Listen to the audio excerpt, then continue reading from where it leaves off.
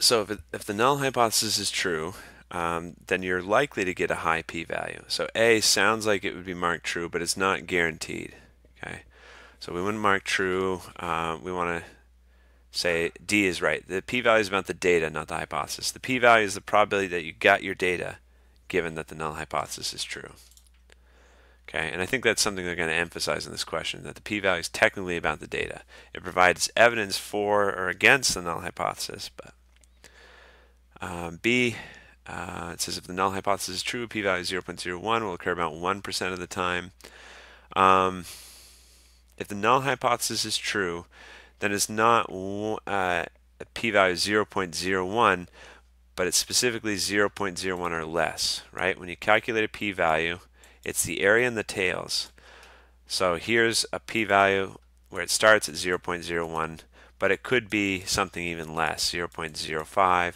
So when we calculate those probabilities, we're talking about tails, which are less than or equal to tails. So that's not exactly true either. It's if the null hypothesis is true, a p-value of 0.01 will occur. A p-value of 0.01 or less will occur about 1% of the time. That looks like D. If the null hypothesis is true, then a p-value of 0.01 or less, like 0.05 or 0.002, or I think I said the wrong one the first time. 0.005, 0.002, anything less than 0.01 will occur 1% of the time. Okay, C, a p-value of 0.9 means that the null hypothesis has a good chance of being true. That's kind of right, but it's really more about the data, like we said in part A, right? A p-value is a probability that you got this data given that the null hypothesis is true. So there's a 90% chance that you could get this data randomly, assuming that the null hypothesis is true. Okay, but the specific word there is data. So I think I had trouble with these options first time I looked at them. It doesn't say anything. I mean, it does kind of say something about the probability that the null hypothesis is true based on the data, but they want you to select C because they're trying to emphasize the data. This is another question where I'm not sure that this is right. This is pretty misleading.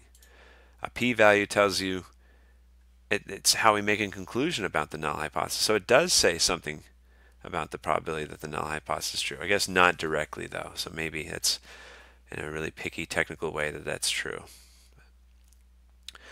D, choose the correct answer below. A p-value of 0.9 is strong evidence that the null hypothesis is true. Yeah, that's pretty strong evidence. It's saying there's a 90% chance that you could get this data assuming that the null hypothesis is true. But really what we do with our hypothesis testing is either we reject or we fail to reject the p-value. We don't say that we have evidence for something. Whether a p-value provides evidence for the null hypothesis depends on the alpha level. That is true, but we never have an alpha over 0.5. 0.05 we would, but so B is true. Whether p-value provides, actually that's another one of those situations where it should say whether p-value provides enough evidence for the null hypothesis depends on the alpha level. C, the p-value provides strong evidence the null hypothesis is false.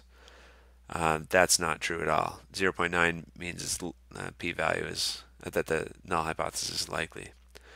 D, so C's out. D, this p-value solely provides no evidence that it's false. Okay, so there's that technical definition I was talking about at the beginning. When you make a decision on a hypothesis, we're either rejecting the null or failing to reject the null. It isn't really providing evidence for the null. So this is pretty confusing where the p-value solely provides no evidence that it's false, which I guess technically isn't the same as providing evidence that it's true. Okay, so D is the correct answer on that one because it's just saying that we can't reject the null hypothesis. It doesn't say that the null hypothesis is true.